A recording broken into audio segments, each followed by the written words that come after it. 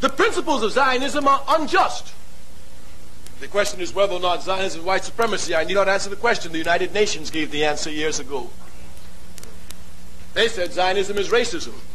And certainly given the power of lobby that the state of Israel has worldwide, you know that if this vote came down in the United Nations, it was after a serious struggle, and there must have been a determined voice to ensure it. Zionism is racism, according to the United Nations. So this one, I won't even hide behind the United Nations. I know it's racism. Anytime you will take a people's land and come to take, well, anyway, Zionism itself does the same thing that imperialism did with Christianity. Zionism seeks to dominate Judaism.